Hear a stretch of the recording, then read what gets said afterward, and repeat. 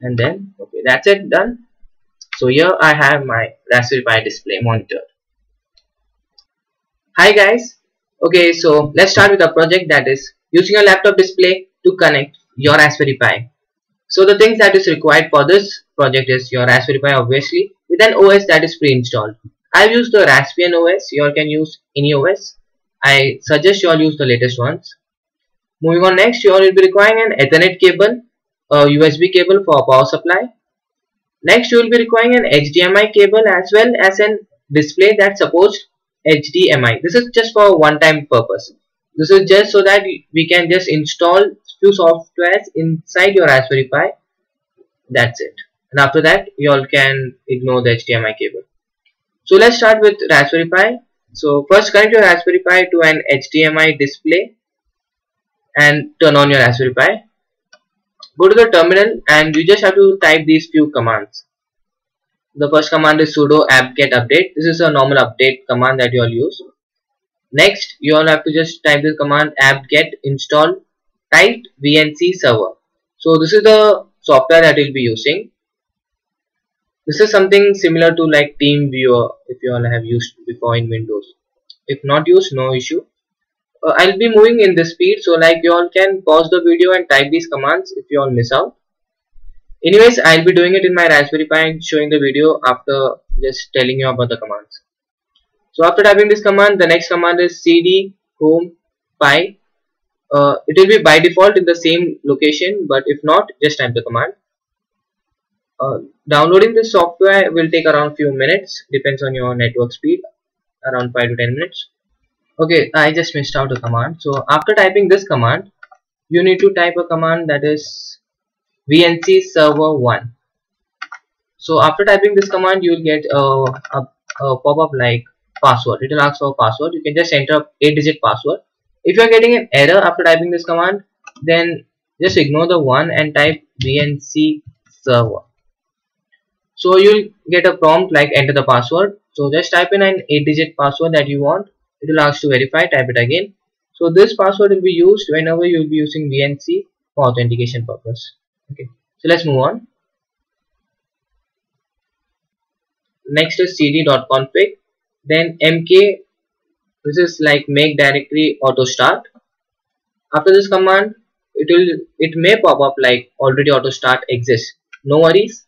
Move on to next command, that is cd auto start, then nano tight vnc.desktop. So this we are doing so that whenever your Raspberry Pi is power on, it will directly start your VNC.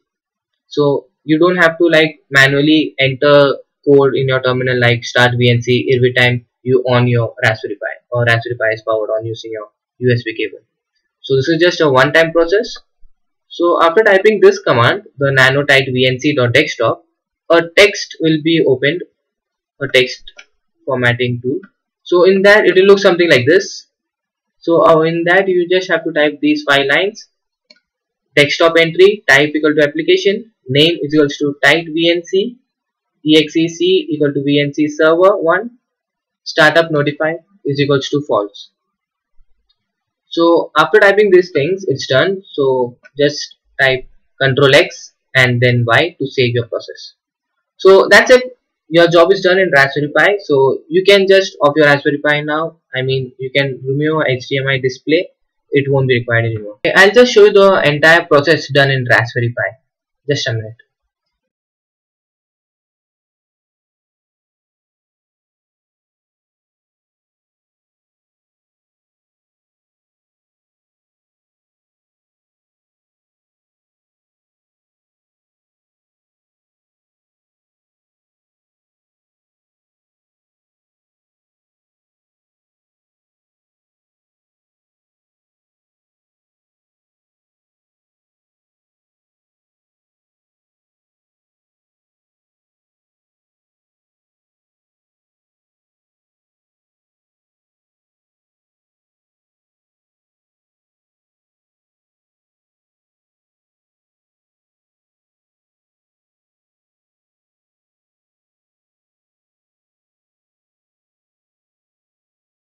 Okay, so that was it.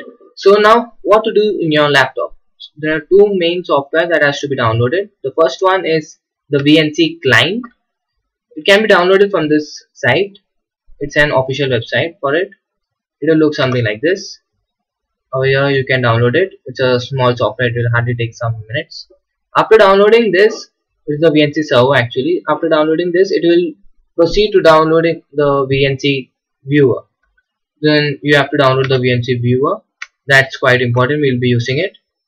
So at the end you should have two stuffs, that is the VNC viewer as well as the VNC, oh here it is, the VNC server as well as the VNC viewer. Okay, so that's it. So now moving on to the next, that is the connection setup. For this, just take your Raspberry Pi, connect the Ethernet cable, one at your Raspberry Pi and other in your laptop, and power it on using USB cable. That's it. So once this is done, so what you guys need to do, you have to move on to your Wi-Fi or maybe your Open Network and Sharing Center. Moving here, you just have one. Once you connect your Ethernet cable, you'll have one more connection that is set up here.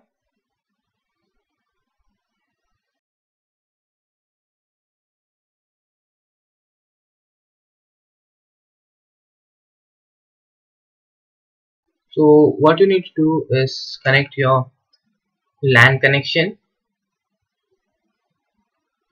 Okay, so you need to connect your Ethernet cable.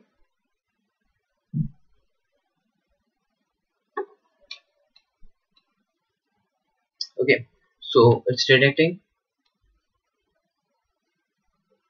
Okay, cool.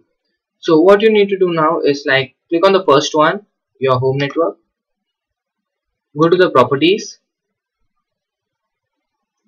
In properties, go to sharing and check this box. This has to be checked and make sure this is local area connection so that you can like share the display through your local area connection.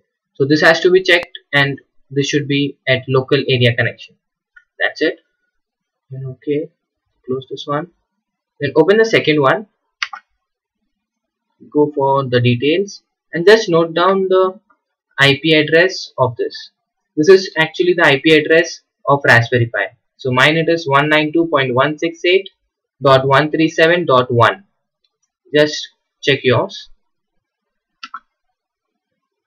Okay. After doing this, what you guys need to do, go to your command prompt. Just ping to that IP address. So mine was 192.168.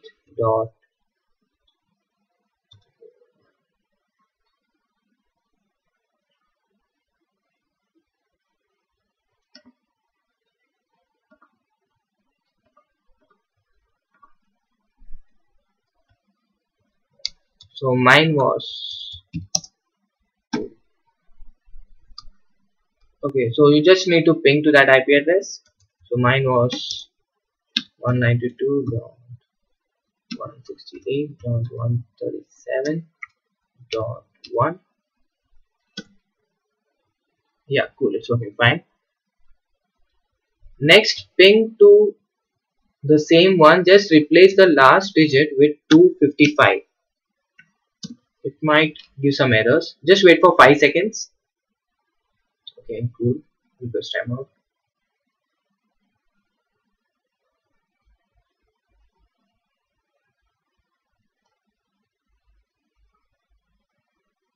Okay. Actually, we need to find out the dynamic IP address of our Raspberry Pi. So next command is like type ARP space or dash and A. Yeah, that's it.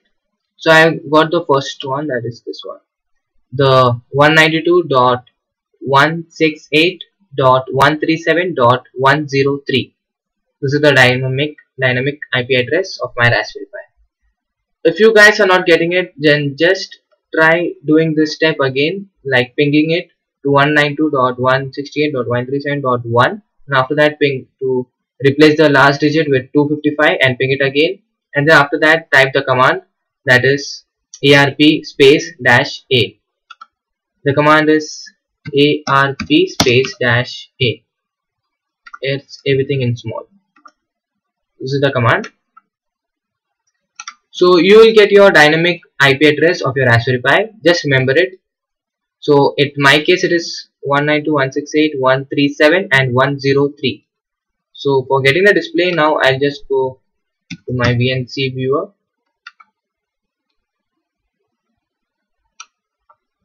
I'll type the address, that's here 192.168.1, just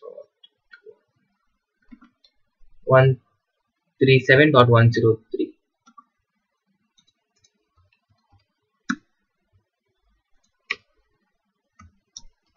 After typing your IP address, just type colon 1. This is for selecting the port. So it's mandatory that everyone types this colon 1 and then press enter. My IP address is something like this. So the colon 1, don't forget. Okay. So after typing enter, this will show something like this. Just continue this one. Enter the password.